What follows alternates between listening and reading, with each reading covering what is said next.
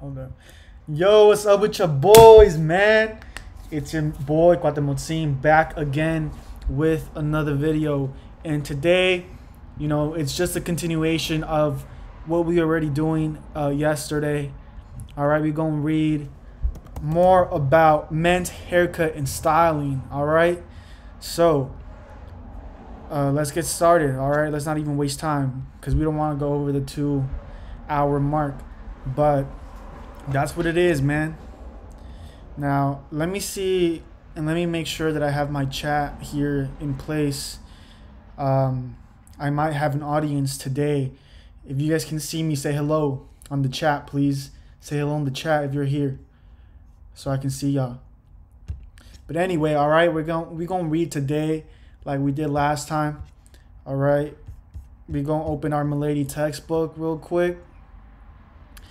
Oh wow, look, haircut templates. Wow, that's nice. But anyway, we're gonna go ahead and let me see, bro. Got it. Open up the textbook right here. Chat, are you guys here? Say something in the chat if you're here. For real, I wanna know. Top chat.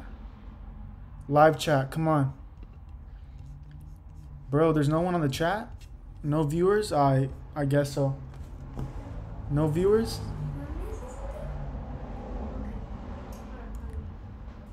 The only reason why I'm saying this is because I told my little sister that I'm live streaming right now. I'm going live.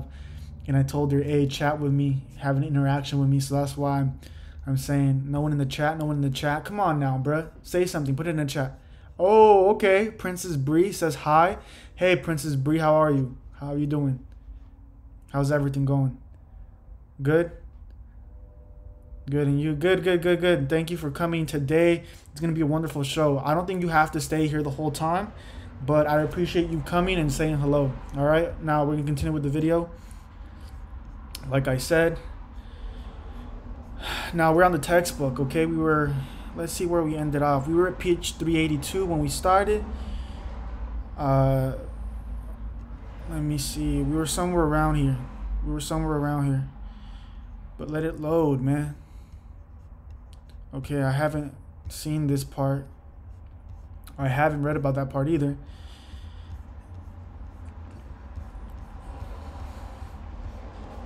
Alright, let me see. Yo, this is a long chapter. Look at this. That's chapter 13. Oh, that's shaving. We already did that.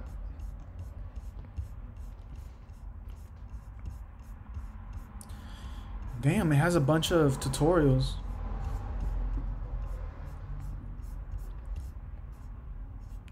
This is chapter... Okay, this is the one we're at. Men's haircut and styling, all right? This is exactly where we're at. So we're going to continue where we left off yesterday. And this is the last thing I remember reading. The parietal ridge. So now we're here, tapering and blending areas. Let me just make sure that I'm still recording myself. I'm still there. All right, so tapering and blending areas. All right, let's zoom in a little bit. Okay. Tapering and blending areas. Taper or tapering is the action of gradually increasing the length of the hair from one point on the head to another without any lines of demarcation such as gaps or steps. The primary tapering areas of a cut are determined by the style. For example, in a standard taper cut, gradual tapering occurs from the hairline through the back and side sections up to the top. In the case of a bald fade, most of the tapering takes place around the parietal ridge. Tapering and blending areas refer to the sections or levels within the haircut where transitions between hair lengths occur. Clients often describe their desired styles in terms of length using such words as long, medium, short, close, or extra short, or faded. Tapering and blending areas for these basic lengths vary with the haircut design and the shape of the head. Now let's look at the figures real quick. So the apex is the highest point on your head before it starts to curve down. That's the apex. Occipital bone is right here, right where the crown ends. And these are the four corners. You just do two diagonal lines intersecting at the apex to know where your four corners are. Okay. With the exception of a bald fade or a bi-level cut, tapering begins at the nape and side hairlines, including the sideburns, as indicated by the bottom dashed lines in the figures. The top lines depict the highest point of the tapered area and indicate transition areas into the longer hair. Sections between dashed lines show where the gradual tapering and blending takes place. Notice the relationship of the tapering and blending areas in relation to the curves of the head. Longer styles usually require the least amount of close tapering. Okay, I see how it is. Tapering is performed from the nape hairline to just below the occipital and just above the bottom of the ear when seen from the back. If the ears are exposed, tapering on the sides begins at the hairline and connected with the taper behind the ear before blending into the longer side and back lengths. Medium length styles do not have a scalped appearance, although the hair is cut closer to the head than in longer, fuller styles. Closer tapering is performed from nape hairline to the occipital at a point that is about even with the tops of the ears. In the sideburn areas, tapering should blend into the side section at the top of the ears. Semi-short styles are tapered slightly higher to above the occipital. The hair is tapered to the bottom of the parietal ridge in the back and side sections. Short or closed styles usually require close tapering up to the bottom of the crest or at a level within the crest, ending at the curvature of the head in this area. Fade styles are cut extremely close in the back and lower side areas, become gradually longer in the crest, and are longest in the top section. Very close cutting, including balding when desired, is performed from the nape to the bottom of the parietal ridge. Sides are cut using the next larger clipper blade to blend through the parietal ridge. The next larger blade is used in the parietal area to blend with the top section. Hair is cut against the grain, across the grain, or with the grain, depending on the hair texture and growth pattern in the section being cut. So, taper area for medium length hairstyles. Taper area for longer hairstyles. So for longer hairstyles, you really do it from the bottom and you start tapering right here. Okay. Taper area for medium length hairstyles. So you actually do some taper here and then you do taper work here again. Okay. Yo, chill, Oreo. Figure 14 on dash 29. Taper area for semi-short hairstyles. Oh, okay, so you actually do the taper here and then you do the taper. This is kind of like a fade though. Tell me not. I thought this is kind of like a fade. Taper area for semi-short. Taper area for short hairstyles. Wow, I didn't know this was a taper. I thought the taper was just right here at the sideburns and the back. But this to me looks like a mid-fade. Taper area for fade hairstyles. Taper area for fade hairstyles. So how is it a taper area if it's a fade? This would be like a medium to high fade. Yeah, man, it's a little confusing, but we're gonna get there. Understand design elements used in haircutting. Did you know state barber boards most often require practical exam candidates to perform the taper cut because it requires several cutting techniques using different tools to perform properly. These techniques include finger and shear, shear over comb, freehand shear, freehand clipper, clipper over comb, and razor outlining. Design is the foundation of all artistic applications, and an understanding of its principles will help you develop a strong visual eye and the judgment needed to create successful designs for your clients.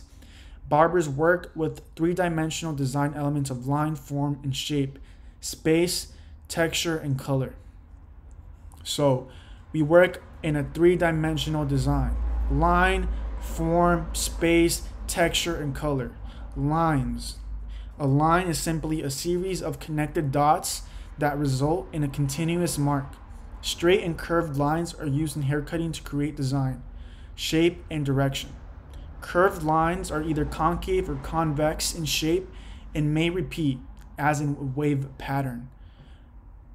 So if it repeats, it's a wave pattern. Okay. The three types of straight lines used in haircutting are horizontal, vertical, and diagonal lines. Straight lines, curved lines. So which one's concave, which one's convex? And these are angles, okay? Horizontalis. What is this, bro? What does it say? Horizontal. Horizontal lines. Oh, horizontal lines. Horizontal lines are parallel to the horizon or floor and direct the eye from one side to the other. They're parallel to the horizon or the floor. Horizontal cutting lines build weight and are used to create a one-length look and low elevation or blunt haircut designs. Low elevation means 0 degrees, right? Weight lines are usually created at the perimeter or at the occipital area of a haircut. Got it. Vertical lines are perpendicular to the floor and are described in terms of up and down. This is the floor, this is perpendicular. Vertical partings facilitate projecting the hair at higher elevations while cutting. Vertical partings facilitate projecting the hair at higher elevations while cutting. Vertical cutting lines remove weight within the cut and create layers. They create layers. Layers may be cut in from short to long, cut in from long to short, or cut uniformly depending on finger placement. Horizontal, vertical, and diagonal lines. All of these lines right here, diagonal, vertical, horizontal. And this right here, the vertical line is perpendicular to the horizontal line. Weight line at perimeter. So if you do horizontal lines, especially if it's right here by the occipital bone, you're going to create a lot of weight.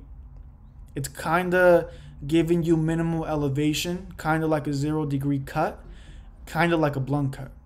Weight line at occipital.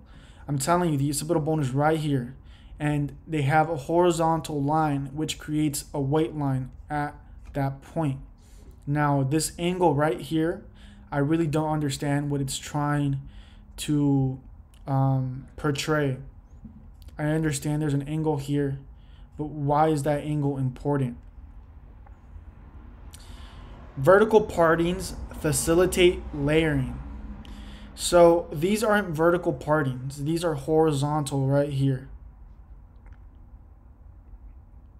Okay, but maybe they're saying that if you part it vertically, you could blend it easily, or the layers are going to be the weight is not going to be as prominent as it would be if it was going to be a horizontal line. What does this say? Diagonal lines have a slanted direction and are used to create sloped lines within a haircut or at the perimeter to determine the design line. Diagonal line within top front section. So the top hair is going to be longer, the middle hair is going to be shorter, and the hair in the back is going to be the shortest. Okay, that understandable. This is diagonal line. When used at the perimeter, these lines are referred to as diagonal forward or diagonal back. So when used in the top section of a haircut design, a diagonal line produces increased length at one end and slopes down to a shorter length at the opposite end. Diagonal finger placement may also be used to create a stacked, layered effect at the perimeter or to blend longer layers to shorter layers within a haircut. Okay, I'll keep that in mind. So let's say a person has longer hair and he wants a bald fade or a skin fade. All I have to do is place my fingers in a diagonal direction to blend the shorter hairs with the longer hairs. That makes sense. Curved lines move in a semicircular or circular direction and can be shallow or deep. Curved lines soften a design and can be placed horizontally, vertically, or diagonally. When repeated in opposite directions, they create a wave pattern. The rounded portion of a concave line curves inward, and the rounded portion of a convex line curves outward. So the rounded portion of a concave line, it curves inward. And the rounded portion of a convex line curves outward. Okay. Concave and convex lines are often used at the perimeter of a hair design in the nape or back area and around the face. Cutting the nape or back area into a rounded shape with the curve at the bottom of the design produces a convex line. So when you drop the fade down and you have a drop by the occipital area, that's considered a convex line. Okay. Cutting the nape area into a rounded shape with the curve at the top of the design and the ends of the curve ending at the corners of the nape produces a concave line. So this one right here, I believe, is an example of the taper. So if you're doing a taper, the middle part where the nape starts is going to be the highest point. And as you go towards the edges, it does slant down a little bit. So that would create a concave line. Okay. Figure 14-32. Bro, that's all the way up here. What are you talking about?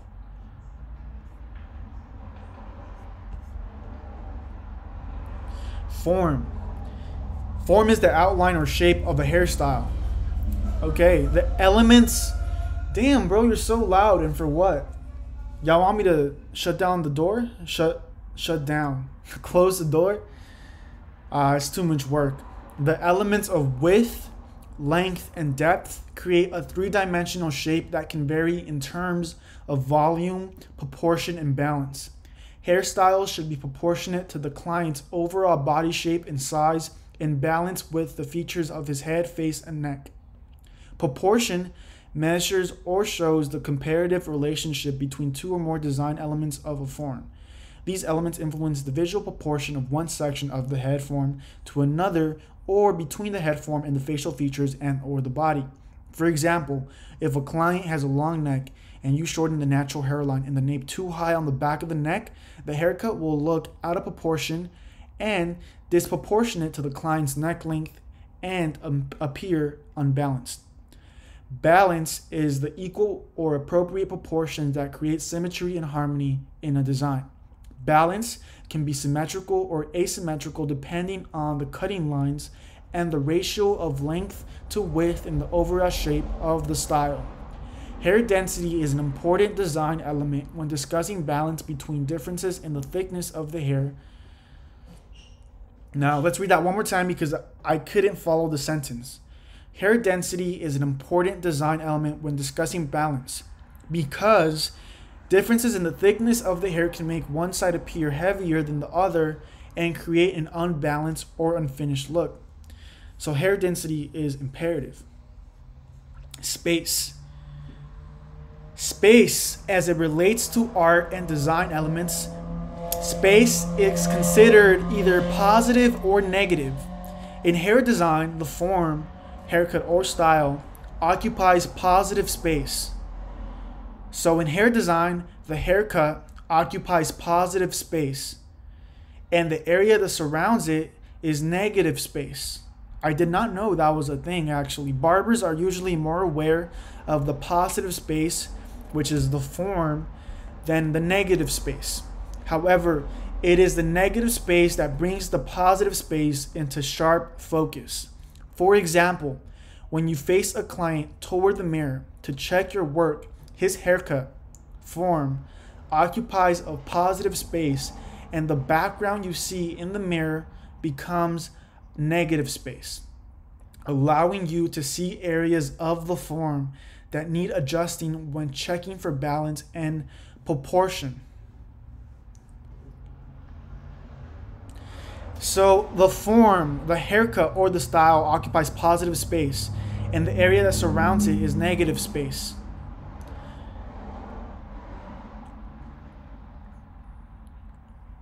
So the negative space, my background is in the middle of my space. Okay, I kind of understand. Design texture. Design texture refers to the quality of a form's surface.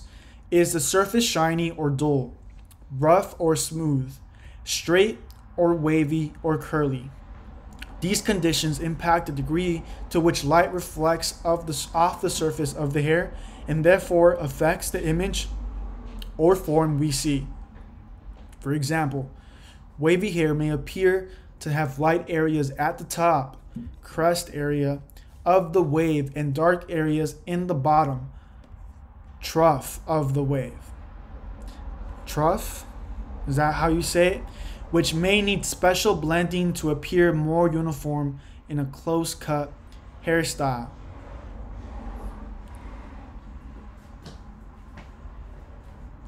Color.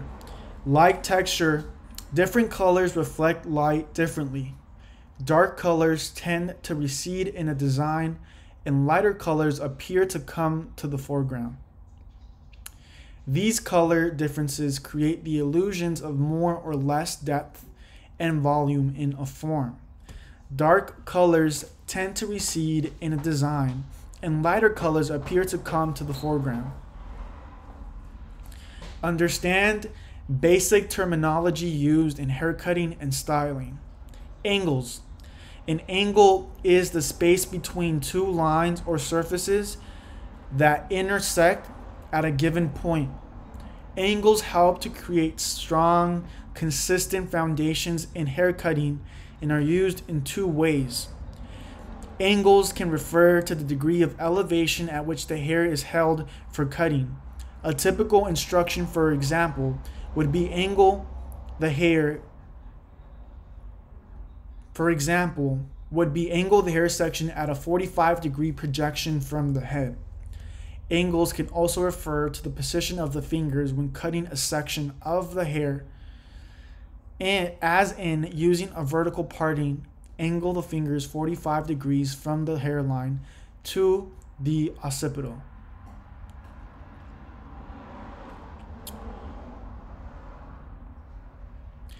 Directional terms. Directional terms used in haircutting typically refer to how the tool is used relative to the direction of the way the hair grows.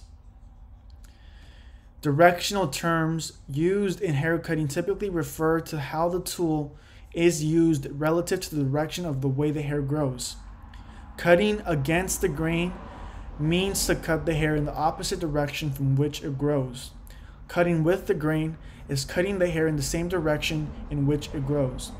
Cutting across the grain means the hair is cut in a direction that is neither with nor against the grain. Cutting with a circular motion may be required in whirl areas where the hair does not grow in a uniform manner. Figure 14-38, elevations relative to the head form. So, if you were to pull out the hair straight right here, this right here would be a 90 degree. But if you were to pull out the hair out here, this is a 45 degree. Say you were to pull it out right here, that gives it like a 65, 70 degree. Right here would be like a 25 degree. Got it. Cross-checking. Cross-checking is the process of parting off subsections opposite from the elevation or direction at which they were cut to check the precision of cutting lines or blending. For example, a vertical subsection cut at 90-degree projection can be cross-checked by parting off the subsections horizontally at 90 degrees. Elevation and projection. Elevation is the angle or degree at which a section of hair is held from the head for cutting relative from where it grows. Elevation, also known as projection, so elevation is projection, okay, is the result of lifting the hair section above zero elevation or natural fall. This projection of the hair while cutting produces graduation or layers and is usually described in terms of degrees. Zero elevation is the lowest elevation and produces weight, bulk, and maximum length at the perimeter of a hair design. Zero elevation is achieved by combing the hair straight down from where it grows and cutting it either against the skin, as in the nape or around the ear area, or as it is held straight down between the fingers to create the perimeter or design line. The design line serves as a guide for all subsequent partings that will be brought to the perimeter for cutting. Zero elevation cutting creates crisp, clean lines at the hairline on shorter hairstyles and achieves the standard blunt cut on longer hair. Holding the hair at 45 degrees from where it grows is considered to be medium elevation. So this right here, if he were to hold a hair strand that starts right here, that starts growing right here, and he pulls it out right here, this is a 45 degree elevation. But say the hair strand is right here and he starts to pull it all the way across right here, this is a 90 degree elevation. So don't get it twisted. Medium elevation or graduation creates layered ends or stacking within the parting of the hair from the zero elevation distance to the 45 degree position. Movement and texture are created within the distance between the 2 degrees, depending on the length of the hair and the position of the angle in relation to the head form. A horizontal parting and stationary guide at the perimeter is used to achieve the graduated or stacked effect. Horizontal parting and stationary guide at the perimeter is used to achieve the graduated or stacked effect. Okay. Graduation can also be achieved by using a vertical parting projected at 45 degrees with a diagonal finger placement of 45 degrees. So you have to pull it out at a 45 degree angle and you have to cut it with your fingers at a 45 degree angle. So it's double. Okay. A 90 degree elevation is the most common projection used in men's haircutting and is considered to be a high elevation. This right here, like I told you, this is 90 degrees. A 90 degree elevation produces layering, tapering, and blended effects. A 90 degree elevation produces layering, tapering, and blended effects. When using a 90 degree elevation, the hair is held straight out from the head from where it grows. Okay.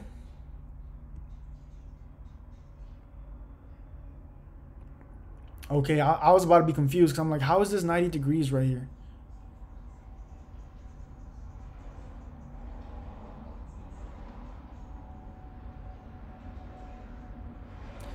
Yeah, I'm a little confused right here because, look, okay, vertical parting with 45 degree angle. So vertical parting, part like that, bam, bam, bam, bam. And you pull out the hair at a 45 degree projection and you cut it at a 45 degree angle with your fingers placed at that angle like that. So that makes sense. It makes total sense right there. But right here, when using a 90 degree elevation, the hair is held straight out from the head where it grows. How is this right here 90 degrees? If the hair literally grows right here, 90 degrees is a straight line, so it'd be right here, wouldn't it? Wouldn't it be 90 degrees, 90 degrees, 90 degrees, and then right here it starts curving up, so 90 degrees is curved up. 90 degrees is curved up. I don't understand why 90 degrees right here would be at the bottom. This seems more like 45, 30 degrees to me. This right here seems like 90 degrees. This seems like 90 degrees. All of it seems like 90 degrees except for like the bottom ones, which is kind of confusing. Either vertical and horizontal partings are used depending on the section of the head form being cut. A 90-degree elevation requires a traveling guide in order to move around and over the curves of the entire head. Lengths in various sections of the head form can vary, but the hair should still be blended overall. A 90-degree elevation is used to create uniform layers in which each hair section is cut to the same length, or to perform a taper that is shorter at the hairline and increasingly longer toward the top. So you could do either or. Compare figures 14-42A and 42B. In both cases, the hair is positioned at 90 degrees using vertical partings in the back section. However, to create a tapered effect, the fingers and therefore the cutting line are positioned at a 45-degree angle to allow closer cutting to the head form in the nape area. So this right here, they're saying this is 45 degrees. This right here, they're saying this is 45 degrees. This right here, they're saying this is held at 45 degrees. This is held at 45 degrees. Which, I'm trying to think. Yeah, and it is 45 degrees. It really is.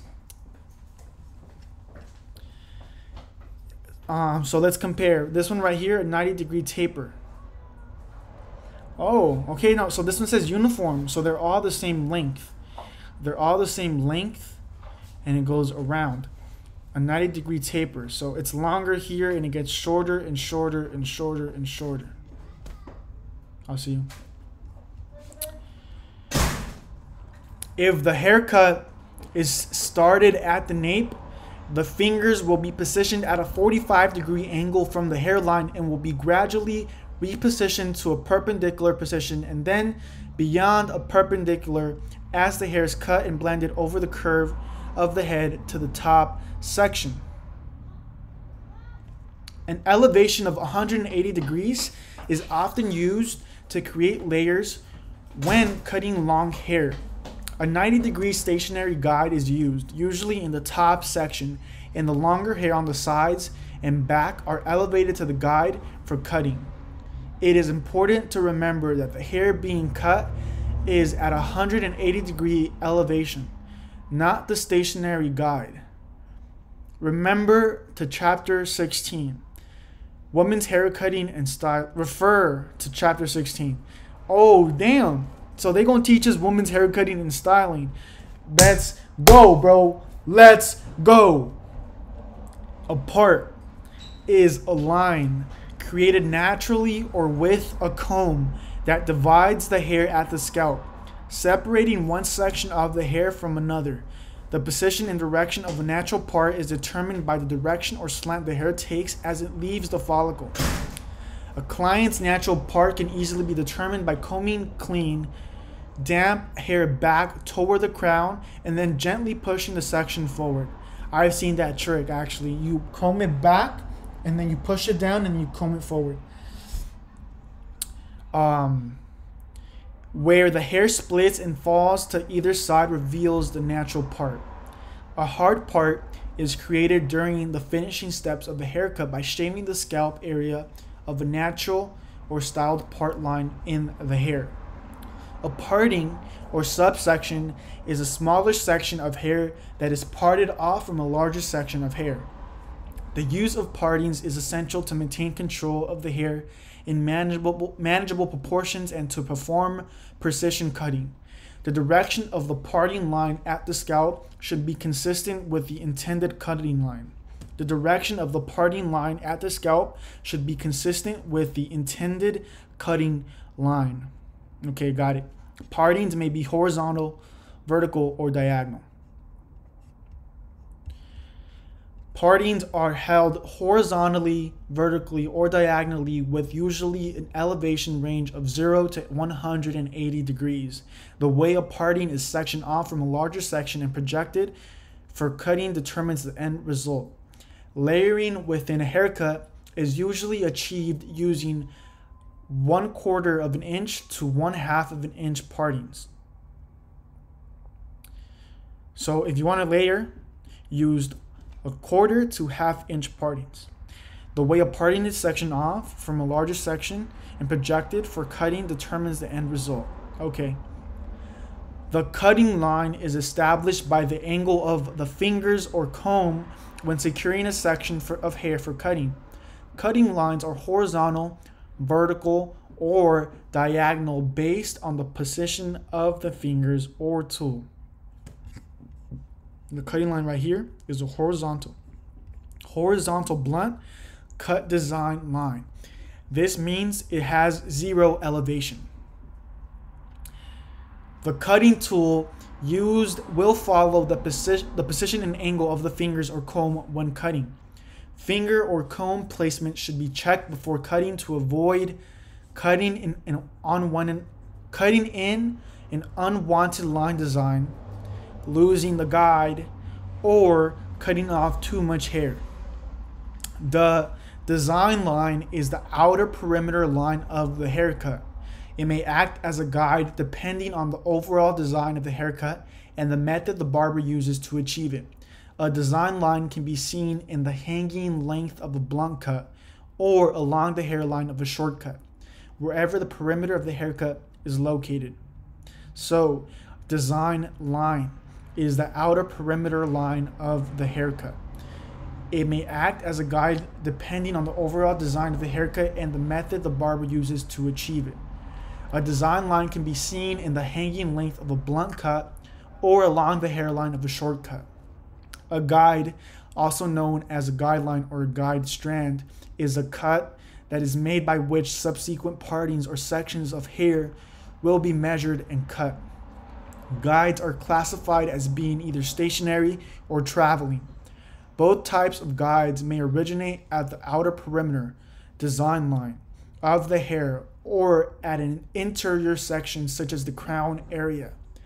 Most haircuts are achieved by using a combination of the two types of guides.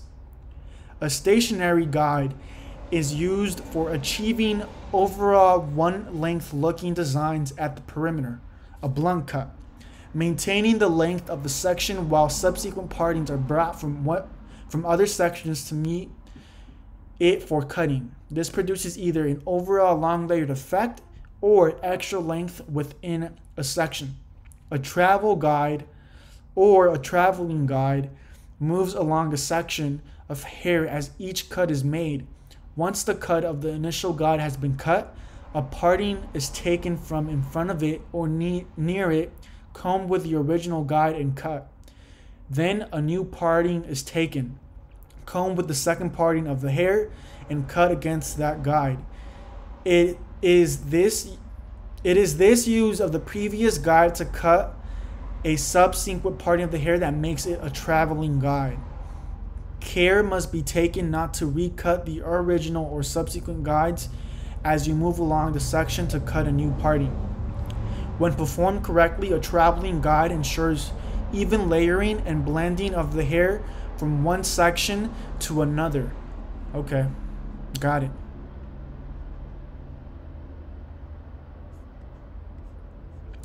Layers. Layers are produced by elevating the hair beyond 0 elevation for cutting. Layers can originate from the front, top, crown, or perimeter. Layering can be angled, shorter on top and longer at the perimeter. It can be uniform, even throughout, or they could be fully tapered, longer on the top and shorter at the perimeter. Layering is used to blend, to create fullness, or to create movement or texture in the hair. A taper or tapering means that the hair conforms to the shape of the head. The hair is shorter at the nape and hairline and longer in the crown and top areas. Most men's haircut requires some form of tapering. Blending of all of the hair lengths is extremely important. Blending of all of the hair lengths is extremely important. A weight line refers to the heaviest perimeter area of a zero elevation or 45-degree cut.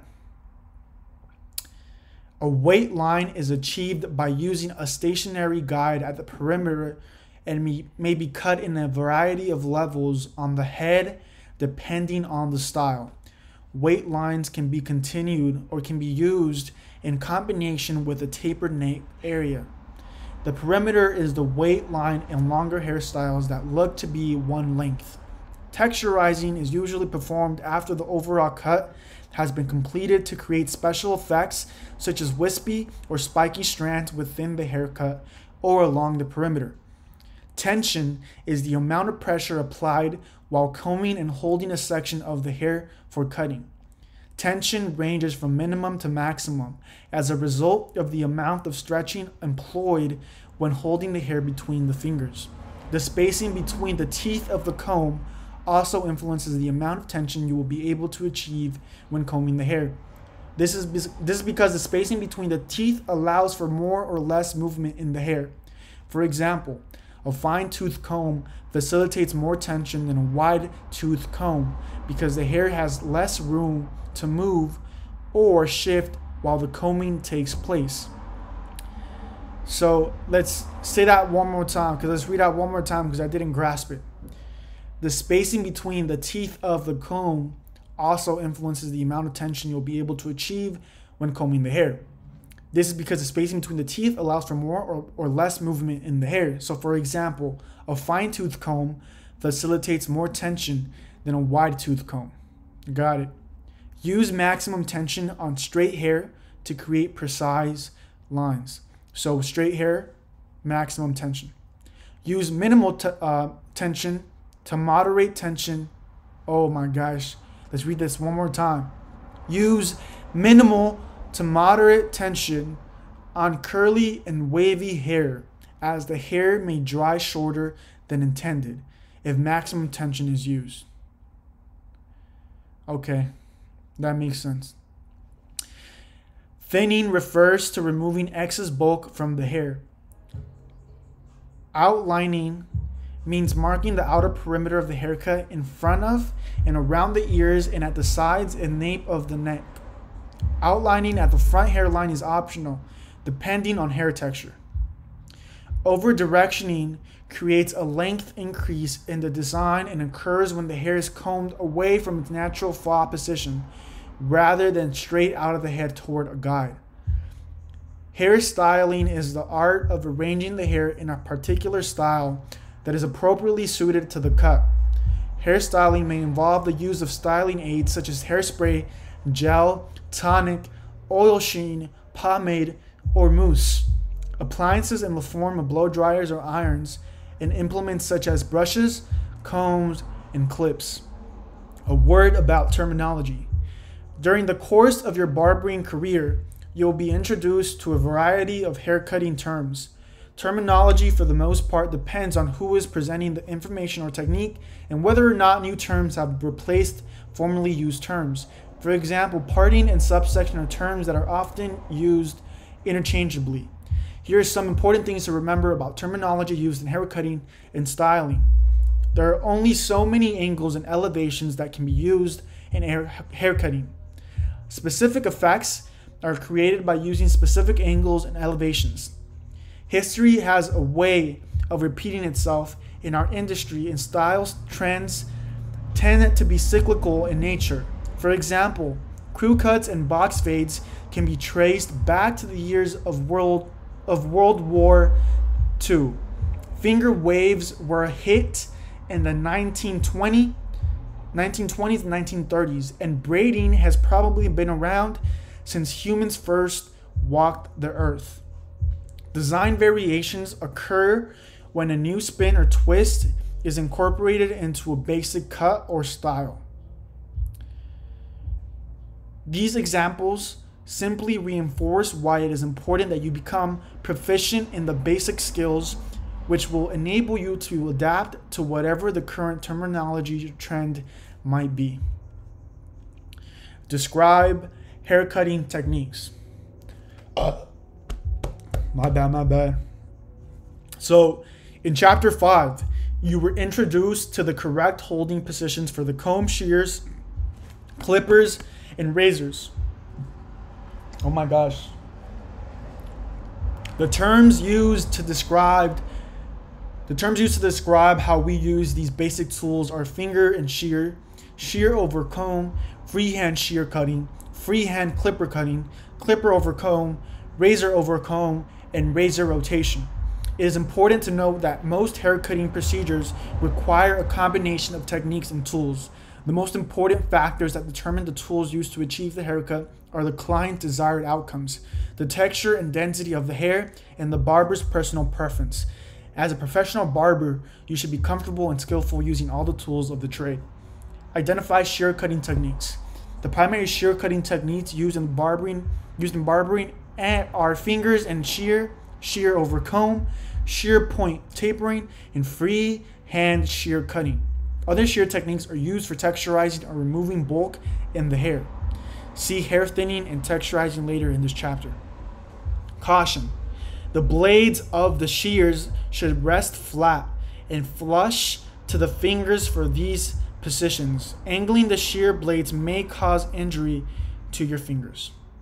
So the blades of the shears should rest flat and flush to the fingers, okay? Makes sense. I see a lot of people point cutting though, so that kind of is contradicting to this this warning right here. So I'm gonna have to read into it more. The fingers and shear technique may be used on many hair types, from straight to curly. The three basic methods for using finger and shear techniques are cutting on top of the fingers, cutting below the fingers, and cutting palm to palm. Refer to procedure 14-1 for fingers and shear cutting techniques. So I think this is procedure 14-1.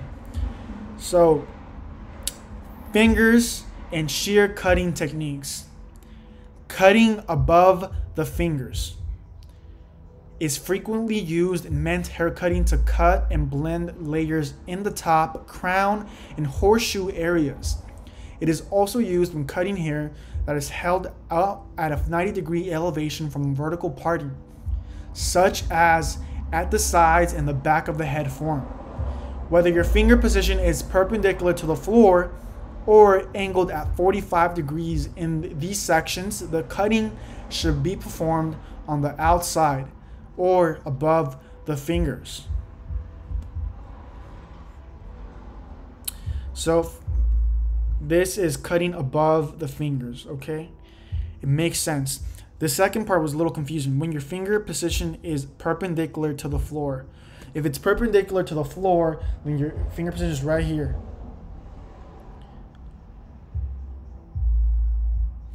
But I guess I understand.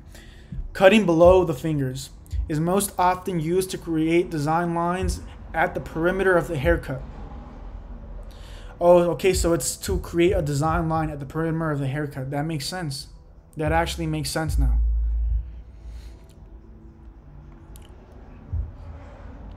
Cutting palm to palm. Cutting palm to palm may be preferred by some practitioners. Care must be taken not to bend the hair or to project it higher than intended from the head form when using this technique.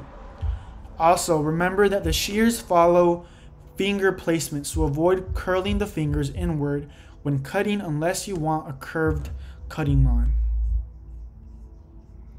So this is cutting palm to palm, kind of like doing cutting above the fingers. It's the same thing, essentially. Like, tell me, what's the difference between cutting above the fingers and cutting palm to palm? It's exactly the same.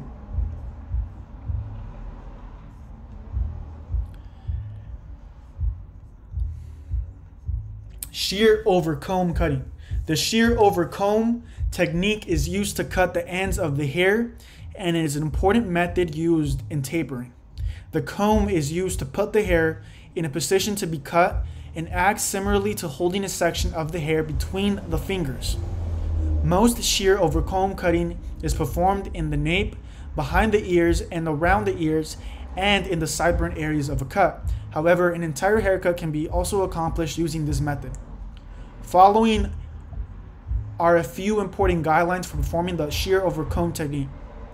Use vertical working panels when cutting back and side sections. Use vertical working panels. What does that mean? Use vertical working panels when cutting back and side sections. Make sure panels overlap for better blending and to avoid missing sections of hair that need to be cut. After your first cut, make sure you can see the guide so you know where to cut or cut from next.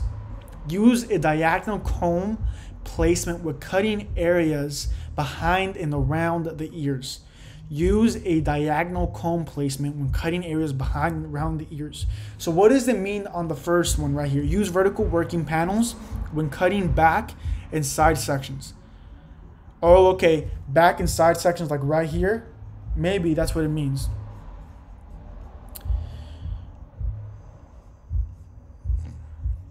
So hold the comb and shears properly. So this is how you hold the comb and the shear. Open and close the shear in tandem with an upward movement of the comb. So it has to be an upward movement of the comb. Roll the comb using a key turning motion. So roll the comb using a key turning motion. So brush the hair down and then you hold it back again like this. I think that's what it's saying.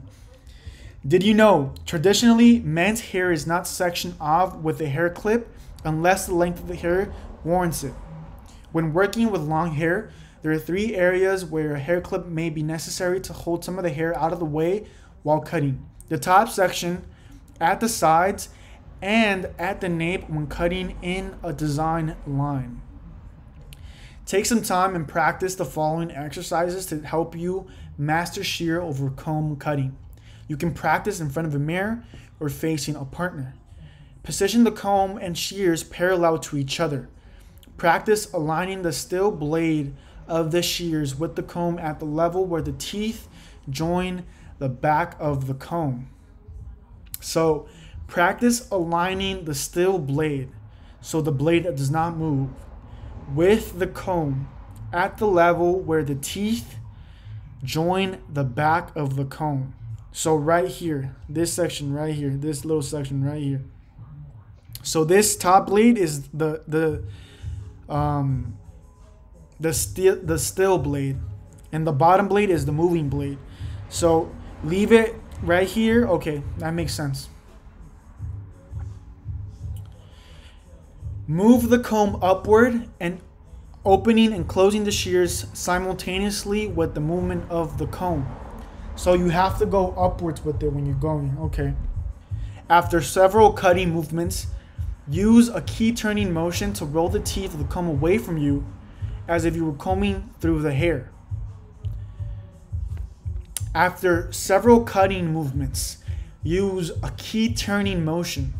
A key turning motion. So like from like this to this.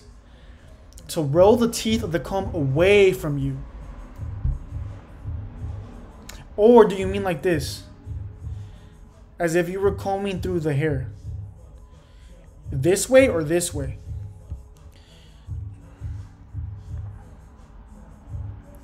Roll the comb using a key turning motion.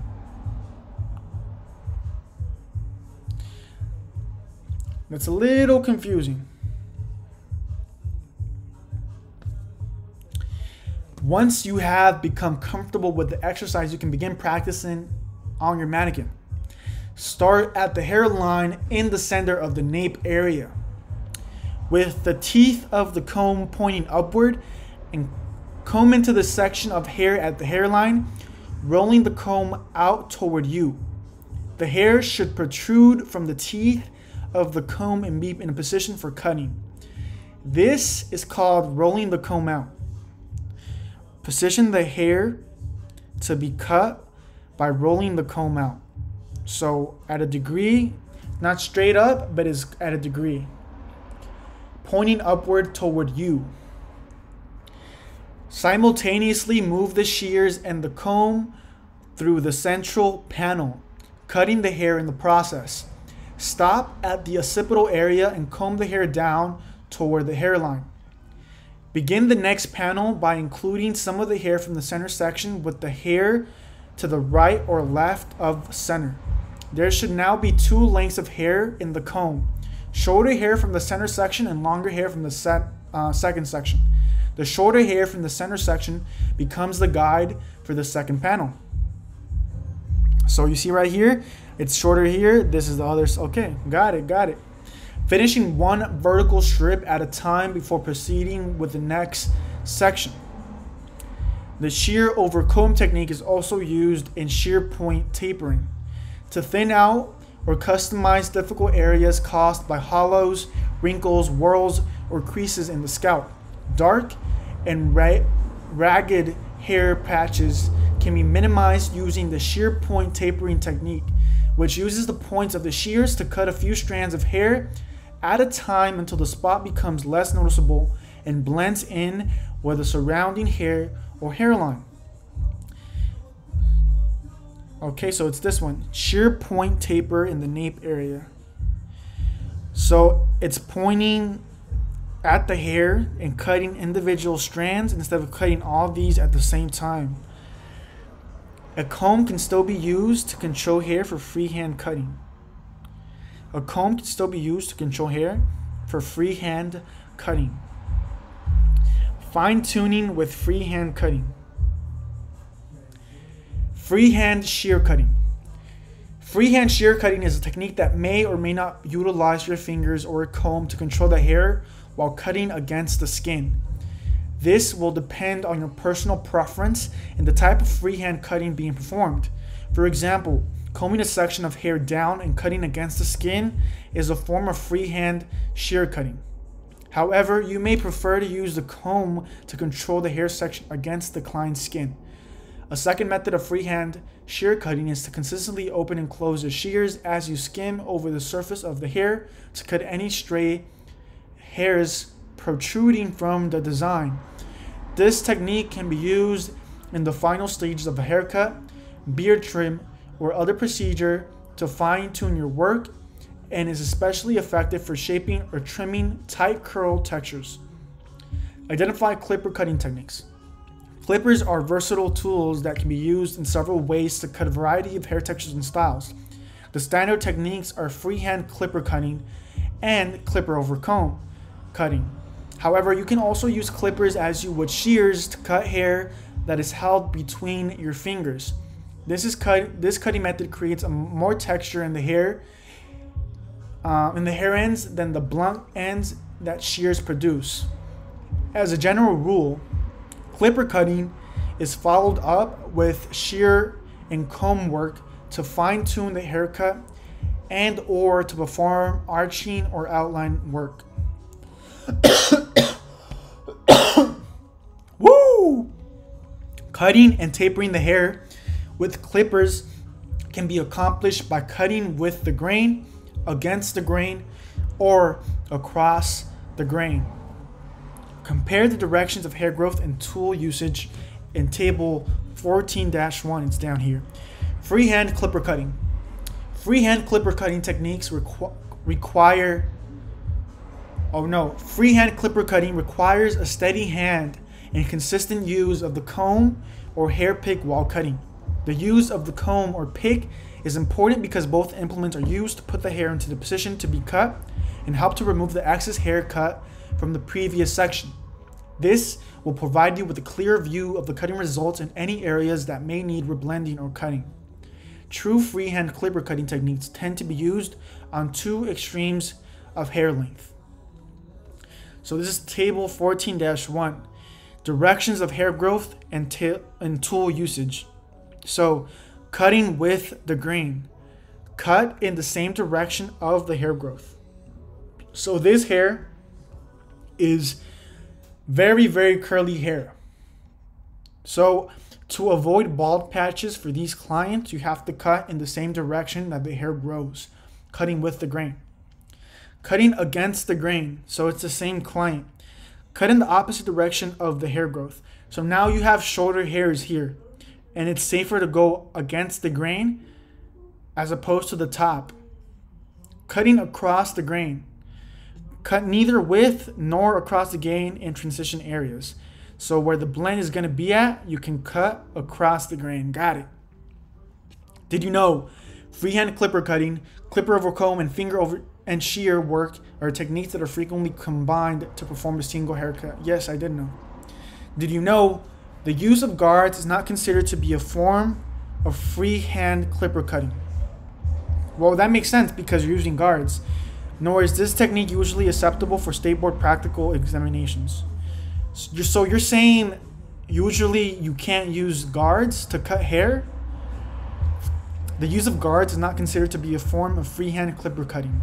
Nor is this technique usually acceptable for state board practical examinations. Yo, that's crazy, yo. They're used for very short, straight, wavy, and curly lengths in which little clipper over comb work is performed. For short hairstyles, detachable blade sizes generally range from size quadruple zero, close to shaving, to size 3.5, which leaves the hair approximately 3/8 of an inch long. Some manufacturers now have 0.00000 blade sizes as well. Freehand clipper cutting techniques are used for longer, tightly curled hair lengths that require more sculpting. Used for cutting tightly curled hair when a natural look is desired, the hair is picked out and put into position for cutting. A keen eye for balance, shape, and proportion is important when sculpting the hair into shape. So this looks like a mannequin. Lightly guide the clipper upward from the hairline into the hair about an inch above the hairline. Guide the blades through the ends of the hair. Remove the hair at lower nape area. Did you know detachable blades should not be confused with clipper attachment combs, most commonly known as guards? Guards are placed on top of a clipper blade, allowing for more hair length to remain while cutting. Okay. So the freehand method is also used to taper hairlines at the nape, back, and sides. Refer to the following guidelines when practicing freehand clipper per cutting. My bad, I got confused. Refer to the following guidelines when practicing freehand clipper cutting. Remember to practice on a mannequin first. Start in the center of the nape area with the blades open. Gradually tilt the blade away from the head so the clipper rides on the heel of the bottom blade. So gradually tilt the blade away from the head so the clipper rides on the heel of the bottom blade. Glide the clipper upward into the hair to above an inch above the hairline. Roll the clipper out as the blades cut through the ends of the hair. Note the removal of hair in the lower nape area. Note the removal of hair in the lower nape area. Clipper over comb cutting. Clipper over comb cutting can be used for the entire haircut or to blend the hair from the shorter tapered areas to longer areas at the top, crest, or occipital. Much like the shear over comb technique, the comb places the hair in a position to be cut and utilizes the same blending principles. Refer to the following guidelines when practicing clipper over comb cutting. Always remember to practice on a mannequin first. Begin in the back section and comb the hair down. Roll the comb out to put the hair in a position to be cut. Cut across the hair ends protruding from the comb with the clipper. Roll the comb out to position the hair for the clipper. Roll the comb out. Arching or arching with a clipper or trimmer. Reminder, when using the clipper over comb technique to taper, Be sure to tilt the comb away from the head to create a blended taper from shorter to longer sections. Many barbers prefer to use an outliner or trimmer with a fine cutting edge to finish sideburns and the outline around the ears and down the sides of the neck. This method of arching is efficient and precise due to the maneuverability of the smaller cutting head of the tool. If the desired result can be accomplished with the standard clipper, that method is equally acceptable. Refer to procedures 14-2 and 14-3 for guidelines on arching techniques and the outline shave. So this one is cutting using the razor over comb technique. So you could use a razor over, oh, I never knew you could do that. Razor cutting. Razor cutting is another method used by barbers to cut or texturize the hair. The angle of the razor relative to the surface of the hair tapers the hair ends rather than the blunt ends produced by shear cutting. So the angle of the razor relative to the surface of the hair tapers the hair ends rather than the blunt ends produced by shear cutting. This advantage makes razor cutting an effective option for blending, softening, shortening, or releasing weight from the hair strands during a cut. The basic razor cutting techniques are razor rotation, razor over comb, and fingers and razor cutting. The hair sections being cut need to be kept uniformly damp to ensure the blade cuts through the hair smoothly without pulling or snagging. Dry cutting is uncomfortable for the client and can frizz the hair surface. So this is the razor over comb. This right here is razor rotation, and it involves a two-part continuous movement. So razor cutting techniques. Razor over comb cutting can be performed in two different ways using a freehand razor position. The first method is similar to shear or clipper over comb cutting, where rolling the comb out projects the hair ends into the position for cutting, and vertical or diagonal razor strokes are used across the comb to remove length. The second method involves positioning the razor horizontally on top of the comb. Horizontally on top of the comb to cut the hair that extends through the teeth of the comb with short, precise strokes and medium pressure. This second method is often used to blend and taper sections or to soften weight lines. Razor rotation. Razor rotation is performed by using a rotating motion with the comb and razor as the hair is being cut. In the first movement, the razor follows the comb through the hair. In the second movement, the comb follows the razor, and so on to taper, blend, thin, or remove weight. This method requires coordinated razor stroking and combing actions to maintain continuous movements through the hair. So, razor rotation. Razor rotation is a two-part continuous movement. So that one's a little bit confusing. I have to see a video because I haven't seen it ever. Fingers and razor cutting is performed by holding the hair section between your fingers and cutting either from the top to the bottom of the section or from the one side to the other. This method can be used on vertically or horizontally parted sections to remove length, taper ends, or reduce weight in mid-shaft sections, also known as freehand slicing. Also known as freehand slicing with razor, this technique can be used to create more movement within a style or to soften perimeters. Razor strokes. But caution, the use of a razor with a safety guard is recommended for the beginner. Some barbers consider razor cutting to be the best method for tapering and blending the hair because the razor edge permits a smoother blend. than what can be achieved with shears or clippers. When razor cutting a section, the cutting technique and angle of the razor strokes you use will determine how much hair is removed from the hair strands. It is important that you learn how to coordinate your razor and comb. A general rule is to taper a little at a time to avoid removing too much hair.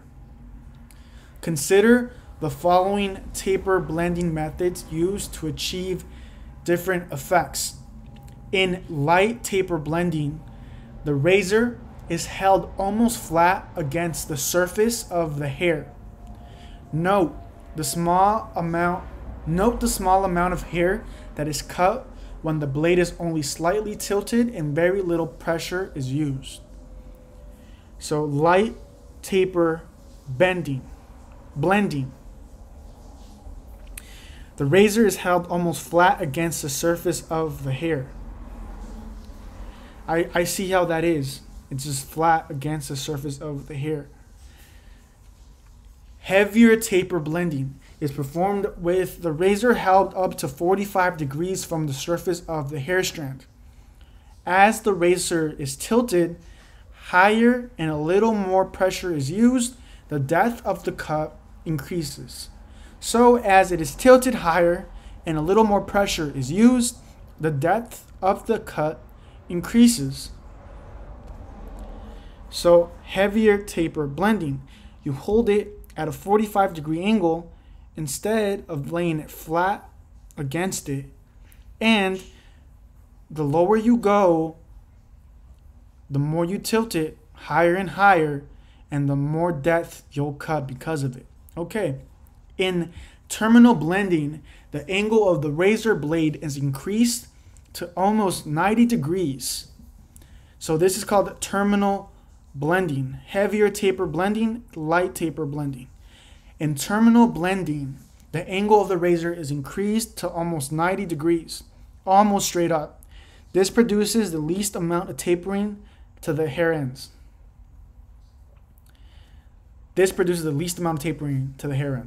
Okay. Okay, fair enough. Hair textures and razor cutting. Some general guidelines to keep in mind when razor cutting different hair textures are as follows. Coarse, thick hair requires more strokes and heavier tapering than other textures to remove bulk.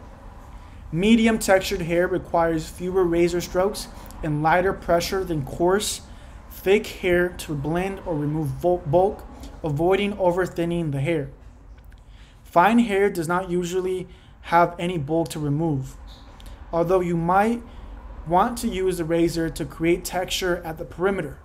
Use a light stroke of the razor with very little pressure. Razor cutting tips. The hair must be clean and damp for best results and to avoid client discomfort.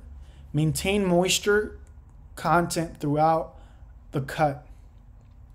Avoid tapering too close to the hair part or the scalp. Tapering the hair too closely to the hair part will cause the hair to stand up, making the part look ragged. Coarse hair that is cut too closely to the scalp will have short, stubby hair ends that can protrude through the top layer. So coarse hair that is cut too closely to the scalp will have short, stubby hair ends that can protrude through the top layer. Avoid over tapering, as it is difficult to correct a haircut after too much hair has been removed. Razor cutting safety precautions. Handle the razor properly, keeping it closed whenever not in use. Be aware of the people around you when working with any sharp tool or implement.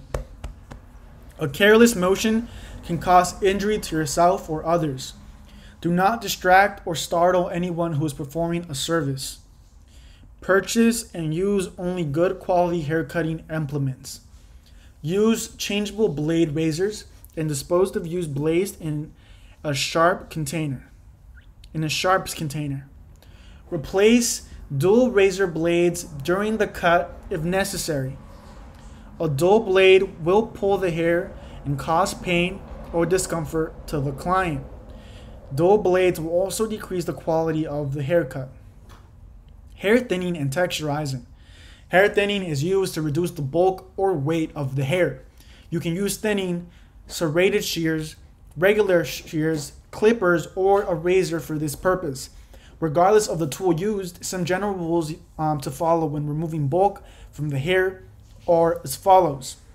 Make a careful observation of the hair to determine the sections that require some reduction in bulk or weight and cut accordingly. Avoid cutting top surfaces of the hair where visible cutting lines can be seen.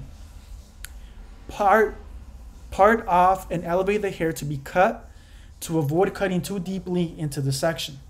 Avoid cutting too closely to the scalp or part lines. So, removing bulk mid-shaft with thinning shears.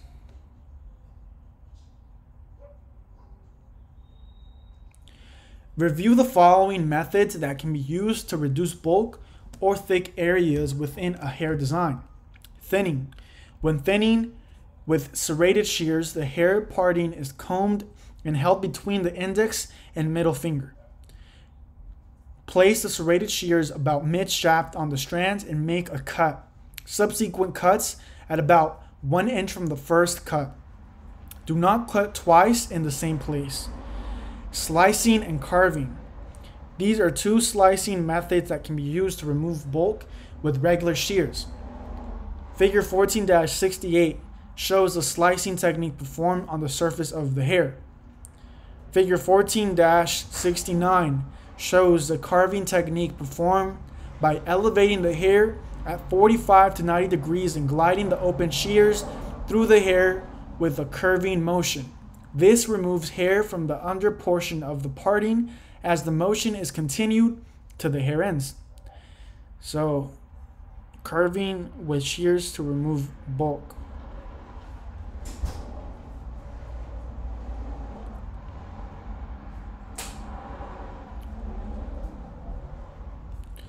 With the curving motion. Slithering. In this procedure, a thin parting of hair is held between the fingers. The shears are positioned for cutting, and an up and down sliding motion along the hair section is combed with a slight closing of the shears each time they are moved toward the scalp. This is slithering. So,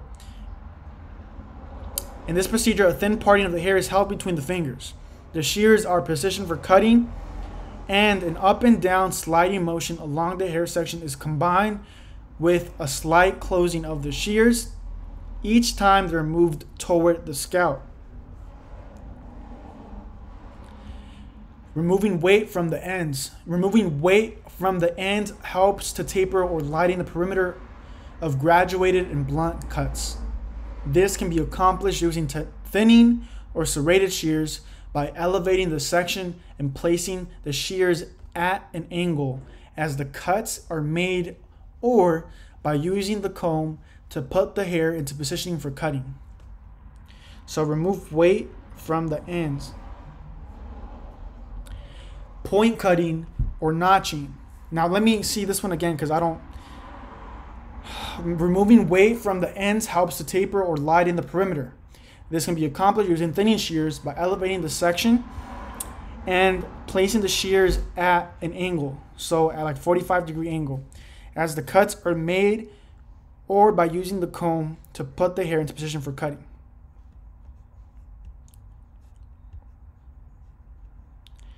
Point cutting or notching. Oh, that's the point cutting that I was telling you about. With regular shears can be used to reduce weight in the ends of the hair. For either of these techniques, the parting is held between the fingers and the tips of the shears are used at a vertical or diagonal angle to create points or notches in the hair. Typically, notching is a more aggressive type of point cutting that produces a chunkier effect at the hair ends. Clippers and razors can also be used to remove weight from the ends of the hair as follows. Use the clipper over comb technique to put the hair ends in a position to be cut. Position the clipper blades under the ends of the hair.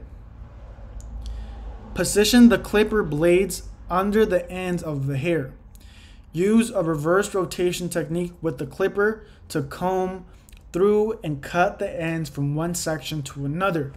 Razor over comb or freehand slicing techniques can be used to lighten hair ends with a razor. Reminder, the haircut style will determine the point of the head at which the tapered area is blended into longer hair. Short styles such as crew cuts and fades have a high taper that is blended into the transition area of the crest. Longer styles may be blended at or just below the occipital. There are as many variations as there are heads of hair to cut. Recognize basic haircut styles. As a barber, most of the haircuts you perform will result in some variation or combination of the basic haircuts discussed in this section. Knowing how to perform these cuts provides the foundation from which to create customized hair designs for your clients. That said, it will be helpful to keep the following considerations in mind when discussing different haircut names and styles. Style names may refer to a particular haircut or variation of a haircut, for example, taper cut or businessman's cut.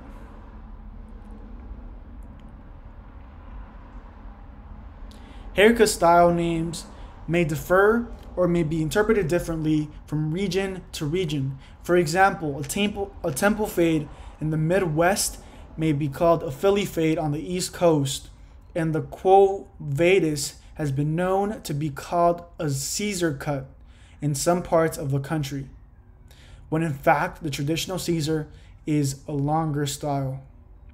As with other expressions of fashion, haircut styles tend to be cyclical. This means that a basic style, often modified in some way, is reintroduced to the market and becomes popular again as a new trend.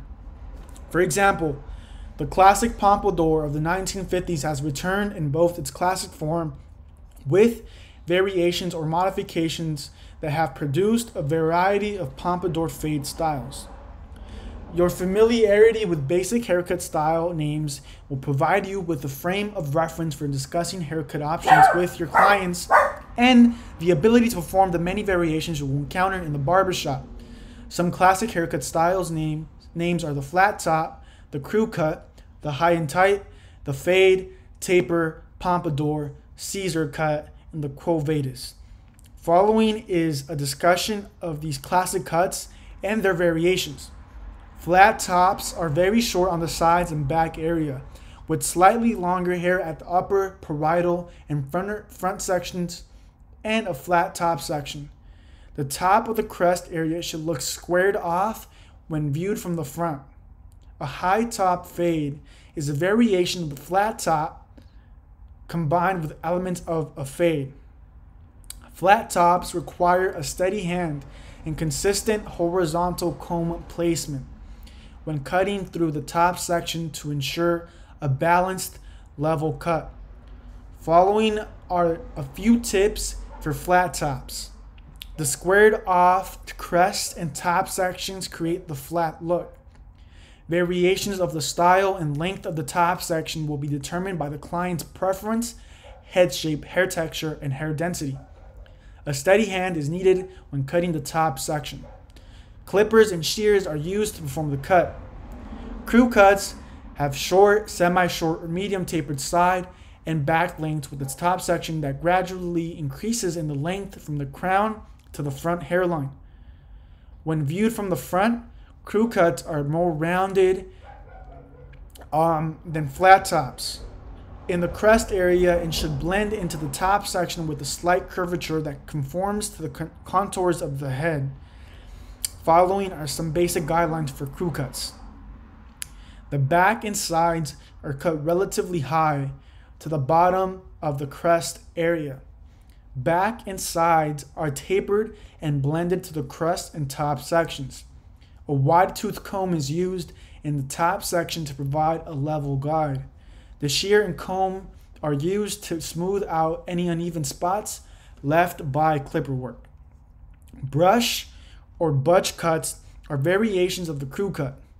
The sides and back are cut. Brush or butch cuts are variations of the crew cut. I've never heard of those cuts. The sides and back are cut to a short crew cut length, but the hair on top is uniformly cut at 1/4 of an inch to 1/2 an inch and follows the contours of the head. A brush cut is styled with the hair combed back over the top section to stand straight up, while the butch cut may be styled forward or to the side. So a brush cut is styled with the hair combed back over the top section to stand straight up, while the butch cut may be styled forward or to the side. I wish they had a picture.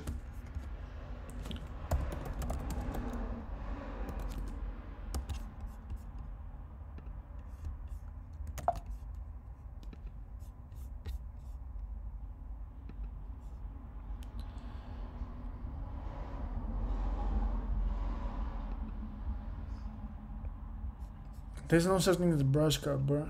They be lying to me.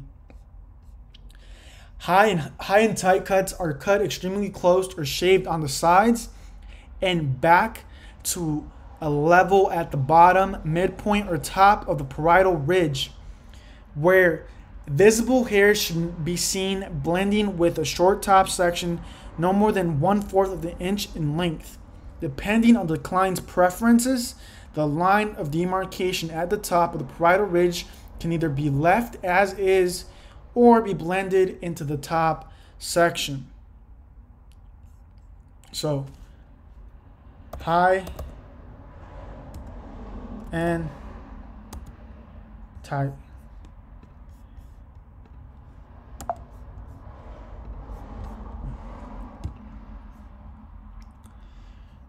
So this is a high and tight.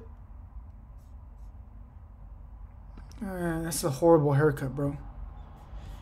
This is a horrible haircut.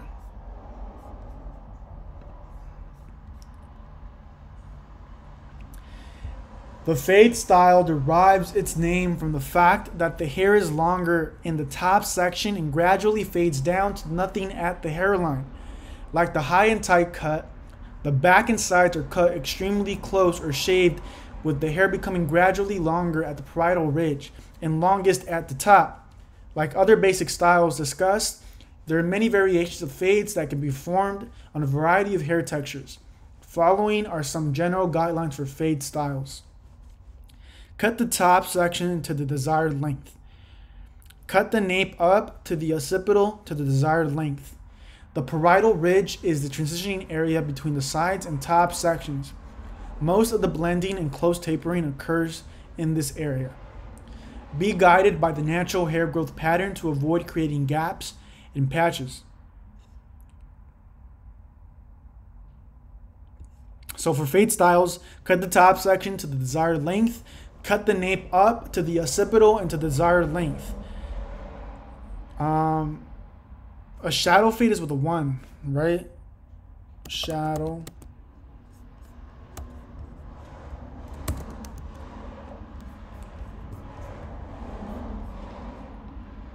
Hey, no.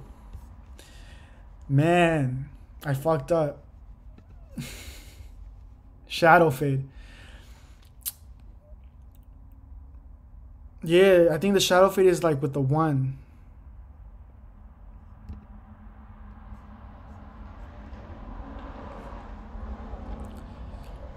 The parietal ridge is the transitioning area between the sides and the top sections. Most of the blending and close tapering occurs in this area. Be guided by the natural hair growth patterns to avoid creating gaps and patches. A taper cut is a well-blended, graduated cut that conforms to the head shape. A proper taper cut gradually increases in length from the hairline to the top section without any gaps or steps. Typically, the top section is left long enough to provide different styling options for parted and the off-the-face styles. The basic taper cut may also be called a regular taper or standard haircut, with variations that include the businessman's cut, Ivy League, Princeton, and precision cut. Taper cuts can vary in length and volume from short and close to long and full, but all tapers should conform to the natural head shape. When performing a taper cut, you will need to ask your client if he wants a natural taper at the nape or if he wants it blocked. Refer to procedures 14-4 through 14-8 for guidelines on how to complete the precision cut, basic taper cut, razor cut, flat top, and crew cut, and the temple fade. Following are some general guidelines for taper cuts. Use the fingers and shear technique in the top and crest section.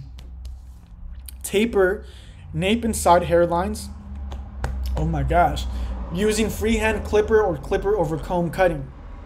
Taper through the back and sides using clipper over comb or shear over comb techniques. A precision cut taper describes a variation in the cutting technique rather than a style description. The majority of the cut is performed using the fingers and shear cutting technique to taper and blend the hair from one section to another. A general rule to follow for using precision cutting on various hair textures is this: if the hair can be parted and picked up between the fingers to be put into position for cutting, precision cutting can be performed. The hair should be clean and uniformly moist to enable you to maintain control of the hair while cutting and to produce the most precise cut. So, a precision cut taper describes a variation in the cutting technique rather than a style description. So, it describes a variation in the cutting technique. The majority of the cut is performed using the finger and shear cutting technique to taper and blend the hair from one section to another. A general rule to follow for using precision cutting on various hair textures is this: if the hair can be parted and picked up between the fingers to be put into position for cutting, precision cutting can be performed. Got it. The classic pompadour is basically a medium to long taper cut with a long top section. Depending on the client's preferred length, the taper begins at the hairline and gradually increases in length throughout the back and the sides to a long layered front and top section. Layering in the top section provides many styling options, from a slick back look to a full or spiky front section. Today's pompadour fade variation combines the very short nape, back, and side sections of a fade with the extra long top section of the classic cut. Compare figures 14-78 and 14-79 to see the blended lengths of the classic pomp and the demarcation between lengths of the pomp fade. Refer to procedures 14-9 through 14-11 for guidelines on how to complete the pompadour fade, fade haircut with star design, and shadow fade cut. Following are some general guidelines for pompadour cuts. Length increase in the top section can be achieved by using over direction from the front to the crown or by using a diagonal cutting line that is shorter at the crown and increasingly longer toward the front. When performing the classic pompadour, use vertical partings and steep diagonal cutting lines to blend short sides to longer top lengths. Be sure to have the client confirm what type of pompadour he desires, classic or pomp fade style. So classic pompadour, pompadour fade. The classic Caesar style is cut with shears to create short, uniform layers from 1 to 2 inches throughout the head form. These short layers are often styled forward and down over the front hairline and may have a rounder appearance than other cuts. Today's version of the Caesar cut may incorporate tapering or fading in the side and back areas with a uniform length in the top section that is styled forward. Following are some general guidelines for a Caesar. I did not catch anything that I read, bro.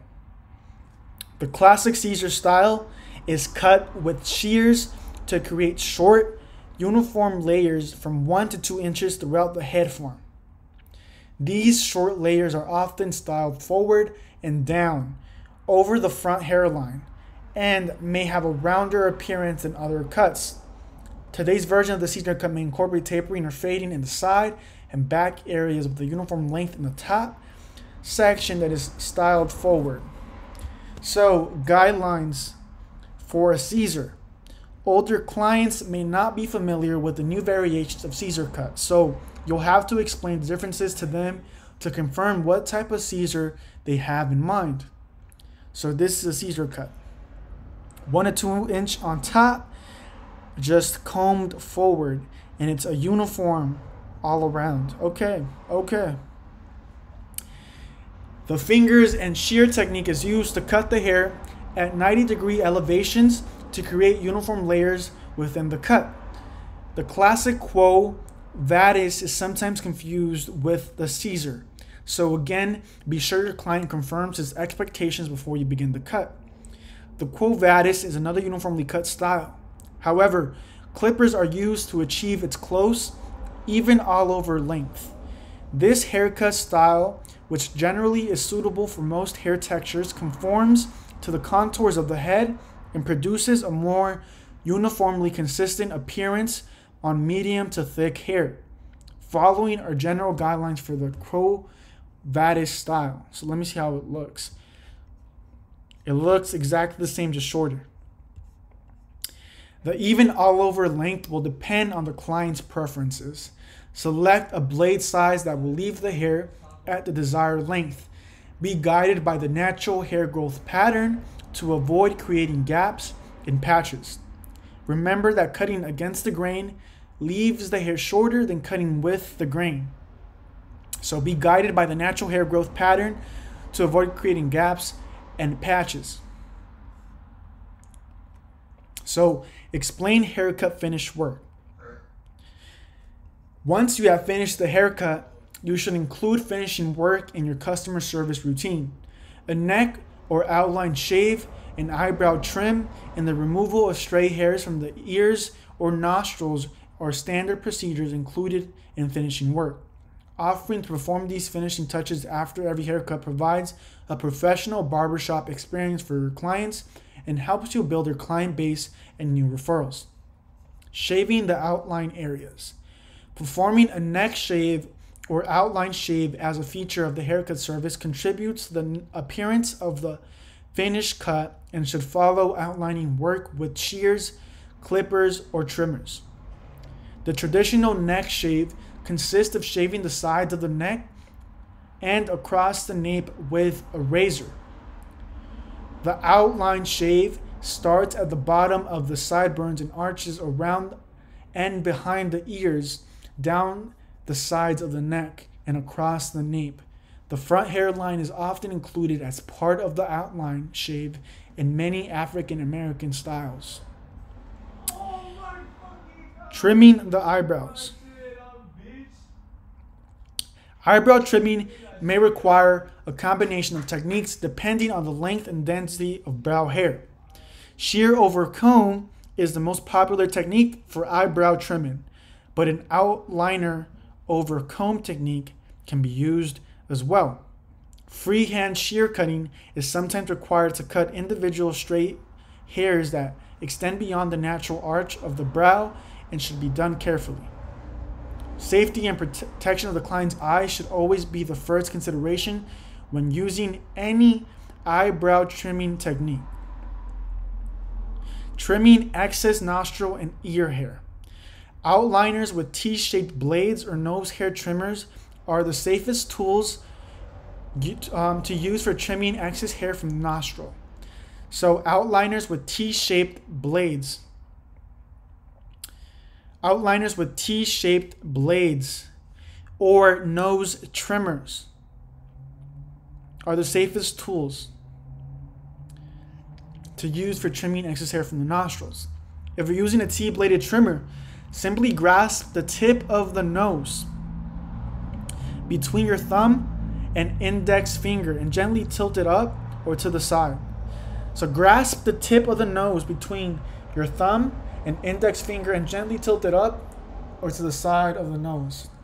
Position the first few teeth of the blades on a slight diagonal to trim the hairs. Follow the manufacturer's direction when using nose hair trimmers, as there are several styles available on the market. Trimming excess hair in or around the ears is also performed with an outliner or trimmer. Some barbers prefer a T-bladed tool because it's easier to maneuver in small, tight areas. Always dust off residual hair and around the ears after trimming.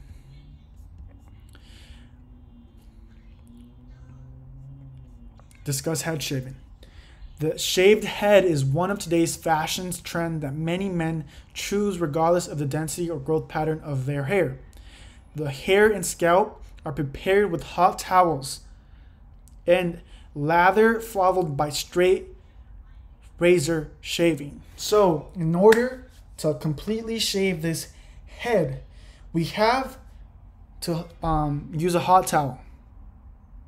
So the hair and scalp are prepared with hot towels and lather, followed by straight razor shaving. Following are some guidelines for performing a head shave. Thoroughly analyze the scalp to identify moles or other hypertrophies. If you're pre-cutting the hair, leave enough length for the razor to grab as the blade passes over the scalp. Keep the scalp moist and your stretching, non-dominant hand dry. Stretch the skin to create a smooth shaving surface. So identify styling techniques. Hair styling is the art of arranging the hair into an appropriate style. Ooh. Hair styling is the art of arranging the hair into an appropriate style following a haircut or shampoo service. Today, many haircuts require minimal hairstyling techniques due to the quality of the cuts, current styles, and the availability of effective styling aids such as gels, pomades, and styling sprays. Other haircuts require more styling attention such as blow drying or picking the style into place. In this section, the methods discussed for styling men's hair include natural drying, finger styling, scrunch styling, finger waving, blow drying, and blow waving. Describe basic styling techniques. Many men prefer quick and easily styling routines. Review the following section to learn about some of these methods. Natural drying. As the name implies, natural drying is a term used when the hair is left to air dry naturally. Typically, the hair is combed into place or arranged with the fingers and allowed to dry in place. Gels, pomades, or other styling products can be applied to hold the hair in place while it dries, or can be applied after the hair is dry. Since it is not a good idea for both aesthetic and health reasons to let a client leave the shop with damp hair, use a heat lamp or blow dryer with diffuser to speed up the drying process. Describe finger styling. When finger styling the hair, you will use your fingers to manipulate the hair into the place of the comb or brush. Some clients prefer the more texturized look that finger styling produces as opposed to the smoother look achieved with combs or brushes. Using a blow dryer during the procedure is optional and will usually depend on the degree of dampness of the hair. So, when finger styling the hair, you will use your fingers to manipulate the hair into place instead of comb or a brush. Got it? So that's finger styling the hair, which I do all the time. I don't even know why I had to read over again a second time. Scrunch styling. Scrunch styling is actually a form of finger styling that is typically used on wavy to curly hair patterns with enough length to create a tousled look. A diffuser attachment on the blow dryer will allow only the heat to transfer while you lift and squeeze the hair between your fingers. So, a diffuser attachment on the blow dryer will allow only the heat to transfer while you lift and squeeze the hair between your fingers. Wavy and curly hair may require the application of a spray gel or a light pomade to reduce the frizzy hair ends that sometimes accompany these hair textures. So this is scrunch styling technique. Finger waving. Finger waving is a wet styling technique that involves the process of shaping and directing the hair into an S pattern using the fingers, comb, and styling lotion. Finger waving was popular for both men and women during the 1920s and 1930s, and is still used today either to direct the hair into a flat, sleek wave formation or to add volume and direction to a section of hair when dried. Oh my god, you fucking suck. Practice blow dry styling. Blow drying not only accelerates the hair drying process but also allows you to temporarily straighten or give direction to the hair to create a more finished look. Blow dry styling is the technique of drying and styling damp hair in one operation and has revolutionized the hair care industry. While some men may not wish to do more than comb the hair into place and let it dry, the use of a blow dryer offers some options for speed drying and special effects styling, such as blow waving. Refer to procedure 14-13 for guidelines on blow drying techniques. The implements used with the blow dryer include combs, picks, and a variety of brushes. In most cases, the texture of the hair and the desired effect will dictate the type of implement to use. The blow drying techniques discussed in this section are freeform, stylized, or blow waving, and diffused. So the implements used with a blow dryer include combs, picks, and a variety of brushes. In most cases, the texture of the hair and desired effect will dictate the type of implement to use. Okay? And blow drying techniques discussed in this section are freeform, stylized, blow waving, and diffused. Freeform blow drying using fingers. Freeform drying. Freeform blow drying is a quick, easy method of drying the client's hair that is probably most like the techniques men use at home. This technique can build fullness into the style while allowing the hair to fall into the natural lines of the cut. Some barbers choose freeform blow drying for the following reasons. It shows the client the ease with which the style can be duplicated. It demonstrates the quality of the haircut as the hair falls into place. The blow drying service is accelerated, and it allows the barber to check the accuracy of the work as the hair falls into the place. Focus on. Keep the air and the hair moving when blow dry styling to prevent burning the client's scalp. Stylized blow drying creates a more finished appearance because each section is dried in a definite direction with the aid of a comb or a brush, followed by the dryer. Heat makes physical changes in the hair when using blow dryer in this fashion and sets the hair in a particular direction for a look that is smoother and more precisely directed overall. Dry the hair underneath first to avoid missing damp sections and to speed up the drying process.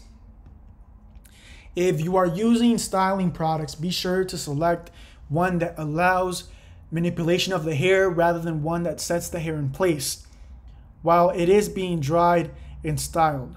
So let's read that one more time. So if you're using styling products, be sure to select one that allows manipulation of the hair rather than one that sets the hair in place while it is being dried and styled.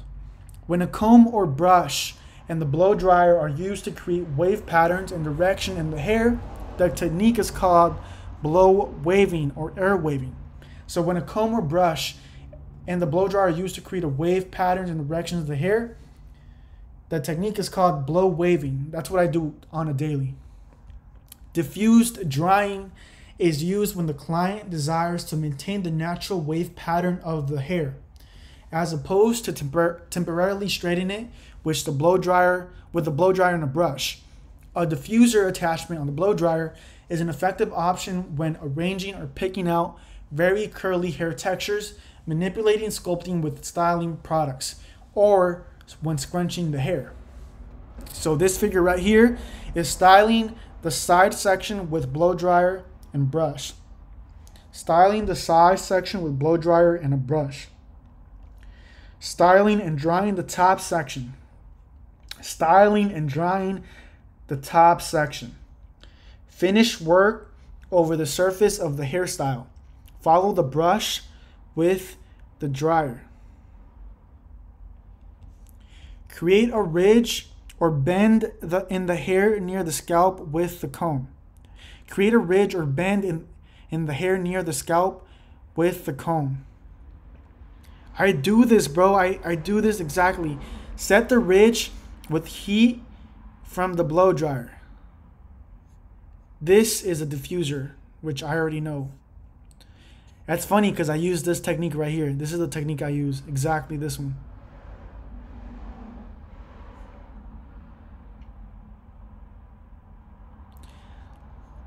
This one, I'm trying to understand how they even position the comb to be like that. They had to go like this. Oh, okay. They had to grab it from the bottom. Okay, I think so. Styling the side section with the blow dryer and brush.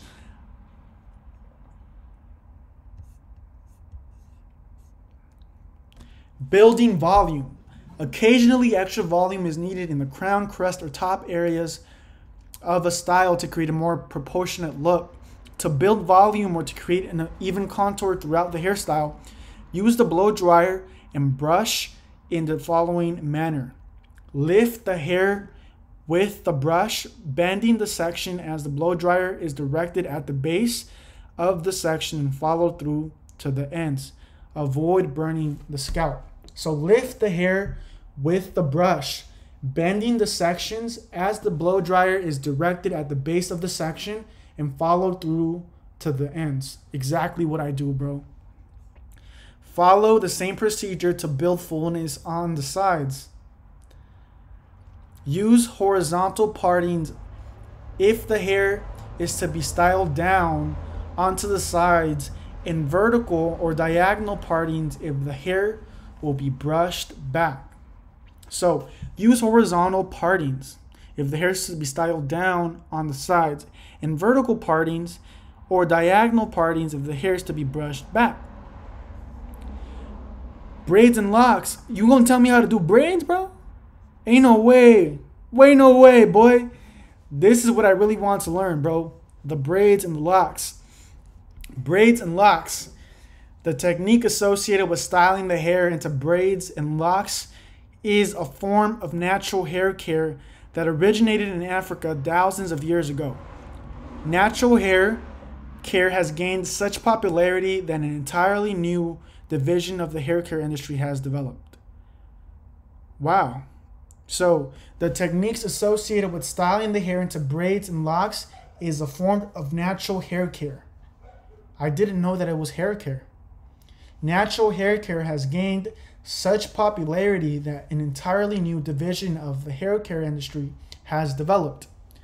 As a recognized professional segment of our industry, natural hair care is an active and exciting division that is currently advocating for education, licensing, and legislative changes to meet the needs of educators, practitioners, and clients. So that's kind of fucked up. Why would I have to get a special license to be a braider?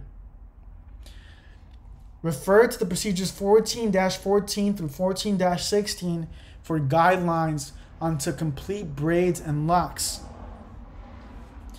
Man, I love this chapter. I love this chapter. I don't even know how I'm going to be able to move past this chapter if I haven't grasped the information completely. I want to grasp everything from this chapter and learn it, like literally memorize it before moving to the next one. But we'll see. I don't know if maybe next week I'll go to the next chapter. Maybe I'll stay on this one again until I actually memorize it. So, braids. While there are many variations of braids and braiding styles, On the scalp, cornrows are one of the most important popular styles worn today. Cornrows require working close to the scalp across the curves of the head. Man, I couldn't concentrate because my brother would be screaming right now. Like, oh my gosh. Braids. Nigga, who the fuck is with me, bro? Oh, man. He's still screaming. Can y'all hear that? Can y'all hear that? Braids. While there are many variations of braids and braiding styles, on the scalp, cornrows are one of the most important styles worn today. Nigga, to who, pendejo? Cornrows require working close to the scalp across the curves of the head. The braid may begin at the nape, the top, or the sides depending on the desired finished result. So these are braids. These are cornrows, actually. Cornrows, which look really cool. And these are dreadlocks, which look really cool. Locks, also known as dreadlocks, are created from natural textured hair that is intertwined together to form a single network of hair. So kind of like a DNA strand, nah? Locks, also known as dreadlocks, are created from natural textured hair that is intertwined together to form a single network of hair. Hair locking is the process that occurs when coiled hair is allowed to develop in its natural state without the use of combs, heat, or chemicals. The more coil revolutions with a single strand, the faster the hair will coil and lock. So the more coil revolutions with a single strand, the faster the hair will coil and lock. Cultivated locks are those that are intentionally guided through the natural process of locking. There are several ways to cultivate locks, such as double twisting, coiling, palm rolling, braiding, and wrapping with cord.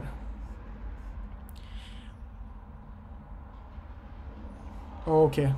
When consulting with a client who is considering locks, you should stress the following points. Once they are locked, locks can only be removed by cutting them off. No way. Ain't no way, boy. The hair locks in progressive stages that can take from 6 months to a year to complete. So the hair locks in progressive stages that can take from 6 months to a year to complete. General maintenance includes regular shop visits for cleaning, conditioning, and re-rolling. Once the hair locks into compacted coils, it may be shampooed regularly and managed with a non-petroleum based oil. Heavy oils should be avoided. Spiral the hair with the comb.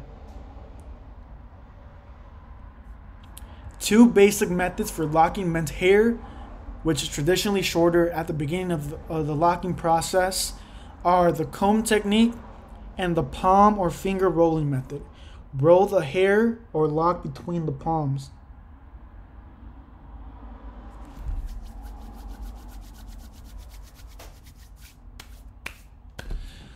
Okay. Discuss safety precautions for haircutting and styling. It is your responsibility as a barber to practice safety precautions daily in the performance of your work. Review the following reminders to meet the safety standards of a professional barber. So, it's your responsibility as a barber to practice safety precautions daily in the performance of your work. So review the following reminders to meet these safety standards. Use all tools and implements in a safe manner. Use the right tool for the job. Always use a neck strip or towel as a barrier between the cape and the client's neck. Use smooth movements when raising or lowering the chairs and seat backs. Okay? Properly clean, disinfect, and store tools and implements. Avoid applying dryer heat in one place on the head for too long. Keep metal combs away from the scalp when using heat. You keep the work area organized and clean and disinfected.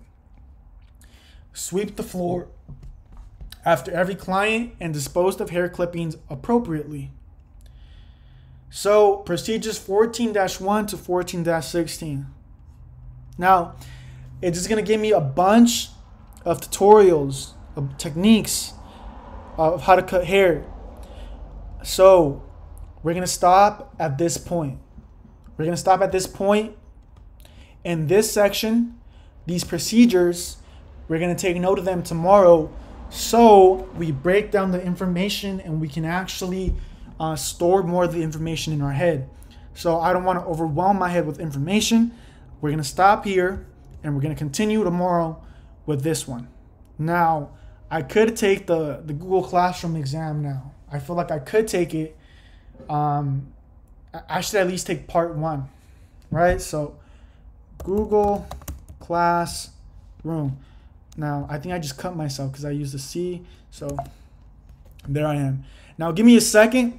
I'm going to go handle some business. I got to handle some business. Give me a second. I'll be back. Maybe like a minute or two.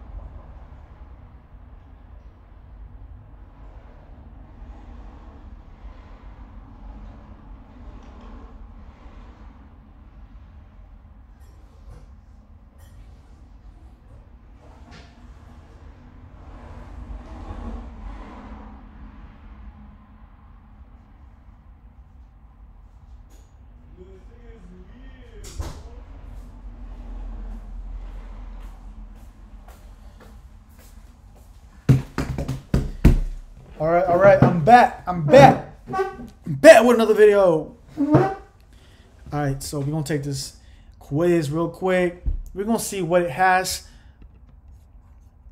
in store for us. I don't want to track my progress right now. All right, calm down, pipe down. So chapter 14, I believe it was. Chapter 14, men's haircut and styling, part 1.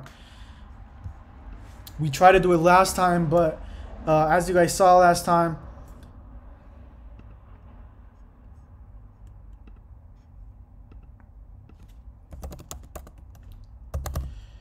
and by the way, this is not my real name. This is not my real name.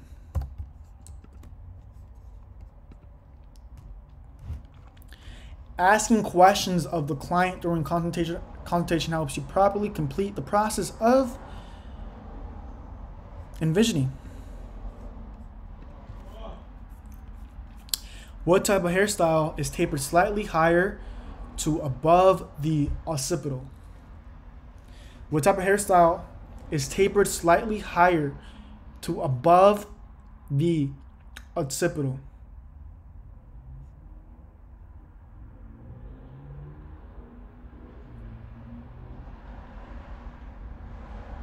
I'm going to say semi-short. With what facial shape would you direct bangs off the face and into the sides to broaden the appearance of the forehead? If you want to make it more broad, widen it. I say a diamond because it has a narrow forehead. What type of cutting line is used to create a one-length cut and low elevation? So that is a horizontal cutting line, bro. What might you discover during the client consultation that may prohibit moving forward with the service? Scalp conditions.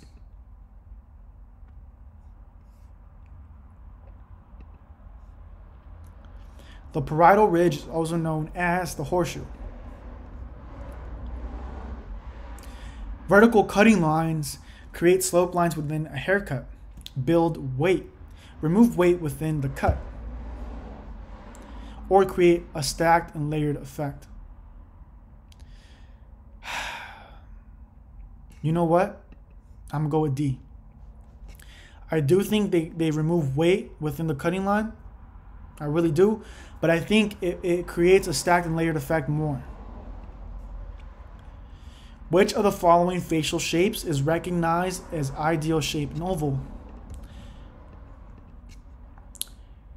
Medium length styles do not have a scalped appearance.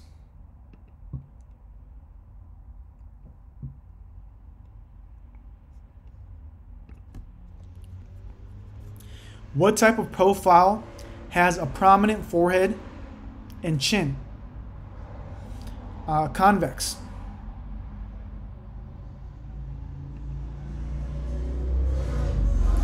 I think the convex got the prominent forehead and the chin. It's either convex or concave.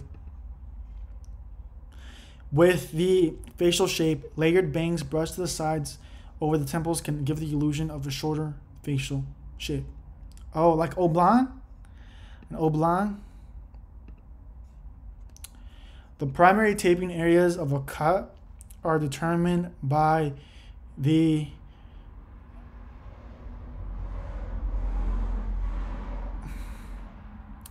natural part, by the design line, by the style, by the client's preference. So it's not determined by the natural part. I don't think it's determined by the design line. It's the client's preference, I'm gonna say. What facial profile can appear more balanced by arranging the hair over the forehead and by adding a mustache and a close-cut beard? What facial profile can appear more balanced by arranging the hair over the forehead and adding a mustache? Straight, they don't really need it. Angular might be the case, bruh. I'm gonna say angular. Because concave, I think I'm gonna say angular. I don't know why. Which of the following is used to establish proportionate design lines and contours? Which of the following is used to establish proportionate design lines and contours? Which of the following is used to establish proportionate design lines and contours? Partings?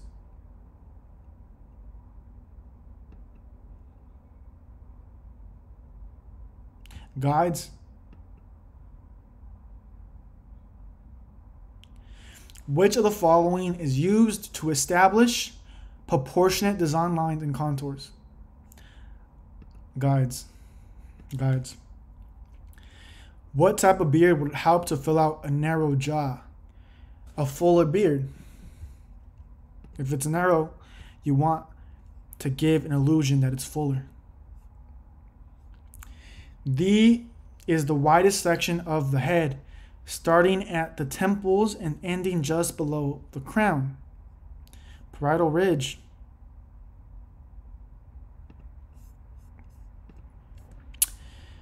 A long neck can appear shorter if the hair is left fuller or longer. A long neck can appear shorter if the hair is left fuller or longer at the nape.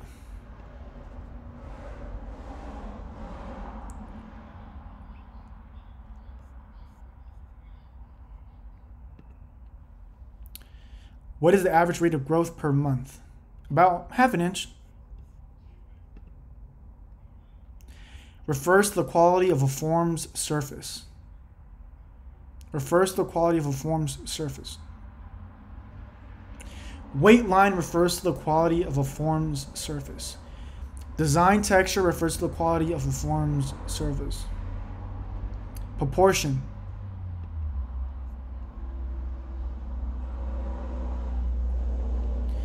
For what facial shape would you create some height on the top to lengthen the look of the face?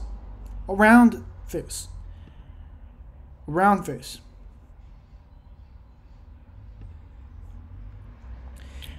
With what facial profile would you use a close hair arrangement at the forehead to minimize the bulge of the forehead?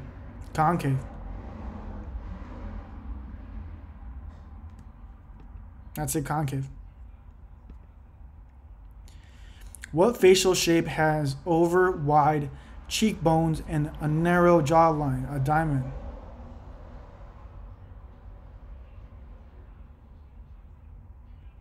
Or an inverted triangular.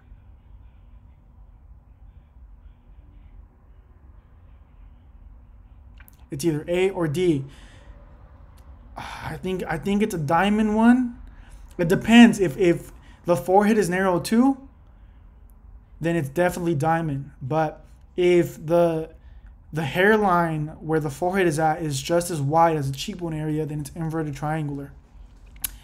Has over wide cheekbones. But I think this is the key word, over wide. So I'm gonna put diamond again. What do you guys think I got? You guys think I passed? At least the 80%? Let's see. Oh, 77%, bruh. I got 5 wrong. Let's see. Envisioning, okay. Semi-short, okay. What do you direct the bangs into the side to diamond? Okay, got it. Horizontal, I got that one. Scalp conditions, horseshoe, we got that one. Bam, bruh. My initial response was right. It removes weight within the cut. I should have just stuck to the gut feeling, bruh. Oval, got that one right. Scalped, got that one right. Concave, I probably mixed those. Concave has a prominent forehead and a chin. Concave, all right. Oblong, got that one. The style, that's crazy. This one's crazy. Angular. Oh, okay, I got that one right. Let's go. Reference points. What type? Full, okay. Parietal ridge, okay. The nape, okay. Half an inch, okay. Design texture, let's go. The round, okay. Oh, I got this one right too. It's concave as well. Minimize the bulge of the forehead. And it's inverted triangular. I should have, oh my God. So we're going to take it one more time just so we can get 100% this time. And we're going to take it real quick.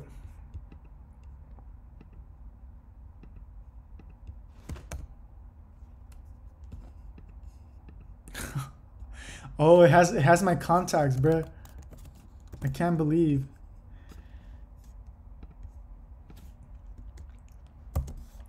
But that's how you know this is not me. This is another person in my contacts. That is not my name. I'm Guatemotzin. Alright, I'm not even gonna read it to you guys. Like I'm gonna read it in my. Okay. We're going to see how fast we can actually complete this. And we can get 100%. We need to get 100%. We don't get 100%, then I'm a failure.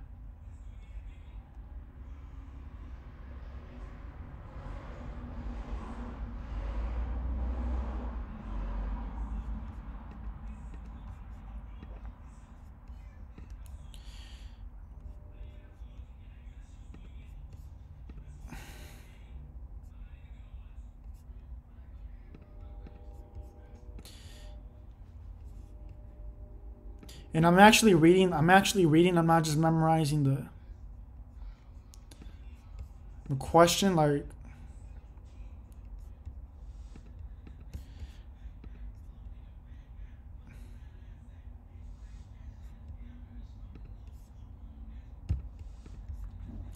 so this is light work. I'm definitely gonna get 100%.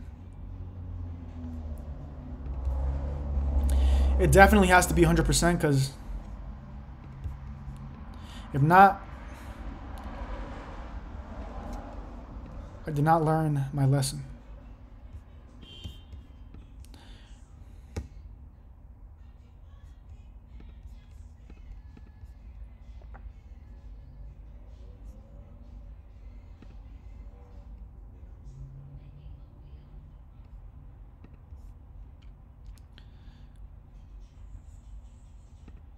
This is only semi-short because it's above the occipital. Like, why would you want to go above the occipital, you feel?